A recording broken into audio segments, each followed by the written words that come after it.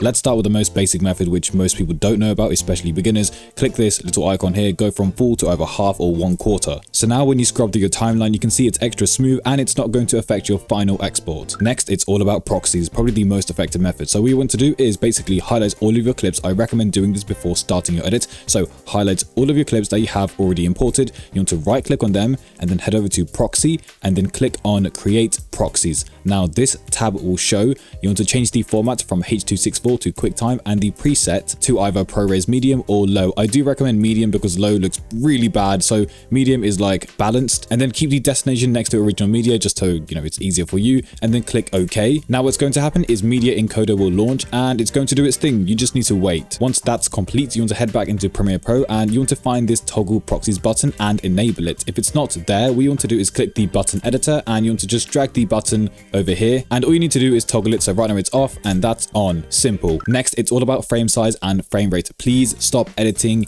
over 1080p if you don't need to, especially if you make TikTok edits. You don't need to go above 1080p. There's no point. Not only is editing going to be a much smoother experience, but rendering is going to be faster, and overall you just save so much time because your clips might not even be in 4K. As for frame rates, it's up to you, but let's say you're editing on 60, go for 30 instead. A big mistake editors make is worrying too much about the visual quality of the edits rather than actually learning new skills and learning new transitions, effects. So please do that instead. Next, it's all about compression, and I'm going to be using Handbrake, which is a lifesaver. So I'm just going to drag my clip onto Handbrake. Down in the description, I've left a preset. This one is a bit outdated, so I'll leave a updated version, but you want to head over to presets and then click add preset and import it. Then it should appear here. So just click on preset, file size reduction, make any adjustments. So for example, I don't want any subtitles if there are any, so I'm just going to click clear. If you don't want any audio, then click clear as well. But all you need to do is just select your save location and click start encode. Soon I'm going to make an updated and more detailed guide for Handbrake, but basically this cuts down the file size and also converts it to something that's a bit more compatible with Premiere Pro. I think certain codecs, correct me if I'm wrong, but certain codecs don't work as well with Premiere Pro, which can cause a lot of lag. And the final method is get a job. Listen, even if you were like me and you had to wait a few years until you were like 18, this might be your only option. Get a job, get paid, save up, and then get a PC or maybe upgrade your specs. It's really the only logical option. And I know, you know, not everyone can afford new specs, which is why I say it takes a while. Just be patient. Thank you very much to my members, as always, for their continued support. Thank you for watching, and I'll see you next time.